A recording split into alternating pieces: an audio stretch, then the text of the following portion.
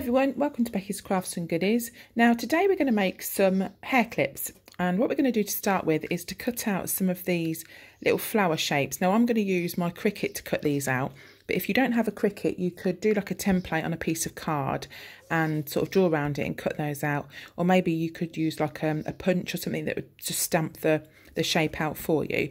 Now I'm using this felt, and it's like felt on kind of one side but a really stiff felt, and it's sparkly on the other side, so I'm going to use that. And we did try to cut some out freehand, but they ended up a bit of a wobbly shape, so I'll be using my Cricut machine because that's just an easier way to do it. And if I just move over to the screen, what I've done is I've found just a basic flower outline and put that onto the Cricut design space and worked it out with an A4 sort of measurement, and I've put down 20, so that will make 10 pairs. If I've got, you know, maybe I've got a few that are going to be sort of errors and not work right, so I'll just have to allow for that. And we don't need to mirror it because it won't matter too much, and I'll just press continue in a second, but I'll show you what I'm doing with the mat first. Right, so I've got it all loaded up, and I've just stuck it down because when I did the test run, it kind of buckled up and it didn't work very well. So I've put tape all the way around. This is quite an older Cricut mat, so don't use like your dead new one and stick this on that because that wouldn't be a very good idea. And I've also got it to bonded fabric as well, so it cuts down a little bit better, but I'm just hoping it's going to cut okay. I mean, you could probably buy, look, that's one that didn't work. You could probably buy these things from a kid's craft like bag or something. I bet they'd have shapes and stuff like that, so you know, you could always bear that in mind as well. Right, so I've come over to the computer now, so we're just linking it up. So set to fabric, and that's okay. So we've just got to do something on the Cricut now. So it tells you exactly what to press, so you just press that in. I think once it gets past this first row we'll be okay. Press me C, and then we'll start cutting. They are great little machines. It's going to cut out the little flower shapes for us, and then we'll move on to the next step. Right, here we go. This is going to be tricky to do one-handed, so I might have to put you down for a minute, but as you can see, they've cut out lovely. I just want to quickly show you this. Look at how cool that pattern is. Do you know you could use that for like a stencil, couldn't you? That would be a really cool pattern for a stencil. Sorry, that had nothing to do with this tutorial, but I just thought that looked ace. That's another little idea for you guys. Right, so now I'm going to show you how to assemble these clips. So these are the shapes that I cut out on the Cricut, and I've just got two here, two pink ones. We're going to use the sparkly side up, but if you can get some felt, which is sort of stiff felt, it doesn't have to be sparkly because I think they look really nice, just plain felt as well. And again, you can do any kind of shapes. Now what we're going to do is to stick some buttons in the middle. Now you can use any kind of glue, Gorilla kind of sticky glue, and the super glue type. You can use E6000, and you just want something that's really, really sticky. So all you need to do is get yourself a little splodge of glue, and we're just going to stick it, literally, it's as easy as that, in the middle of the flower. And sometimes when you push it down you get some glue come up through the bubbles, but after a minute I just wipe that away and it comes away quite easily if you do it before it sets. And then pop the other one on here. Now for the others I did some white buttons. These I'm doing like pink, the same, but like a different tone pink, but you can mix and match the, you know, the colours that you put with what, you know, what buttons you put with what colour.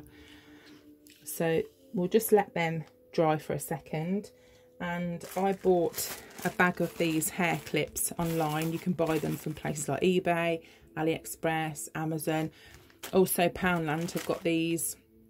Just cheap places like that sell these sorts of clips. As long as they're the plain ones, you'll be able to use them.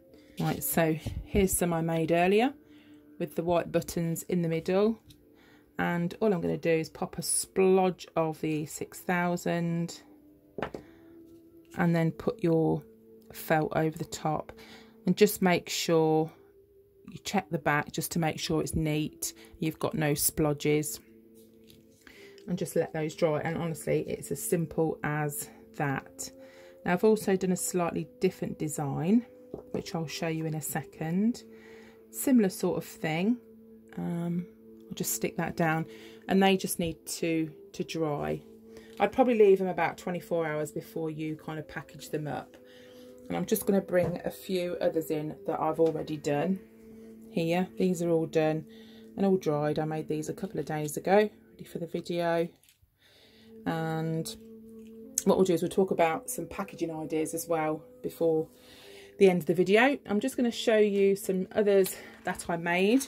I bought these buttons from the range, I think it was. Thought these were super cute. There's all sorts of different sizes here. We've got large, medium and small. I just thought they looked super cute.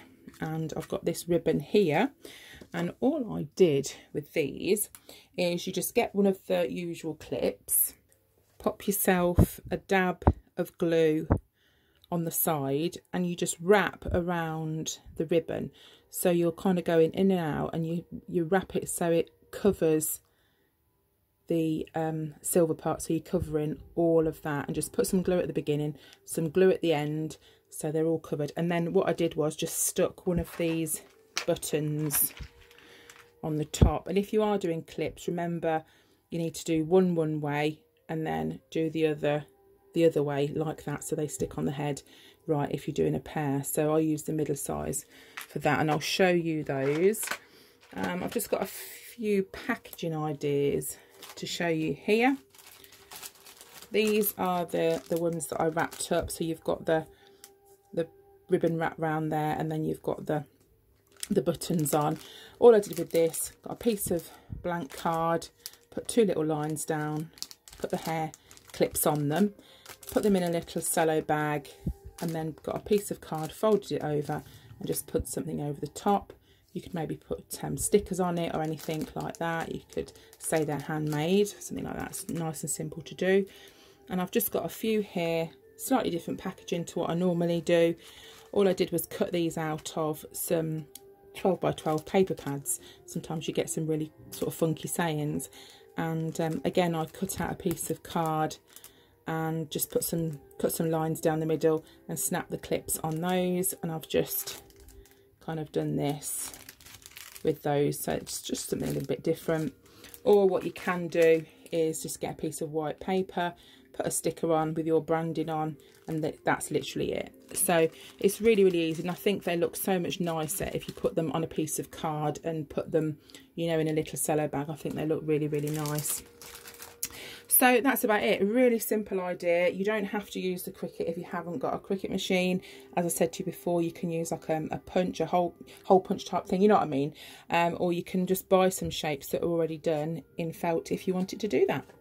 So that's it for me. I'm just going to put the rest of these on some cards now, and then I'm finished. So I hope you enjoyed this video, and I hope you're all okay, and I'll see you again soon. You take care. Bye for now.